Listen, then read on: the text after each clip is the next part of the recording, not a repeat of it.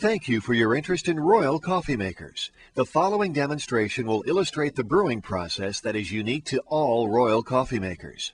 Fill the burner with denatured alcohol. Put 3 to 4 ounces of your favorite premium dark roasted medium ground coffee into the glass. This will yield 12 cups of mocha. For tea, use 3 teaspoons.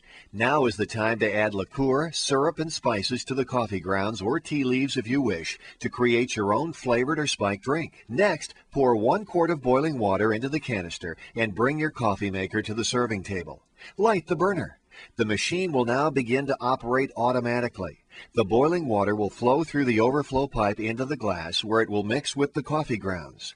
The balance mechanism will lift the empty canister, which in turn will automatically extinguish the flame from the burner. The vacuum draws the coffee or tea back into the canister through the special gold filter at the end of the overflow pipe. To serve your guests, place their Demi-Tasse cups under the spigot and gently turn the spigot handle.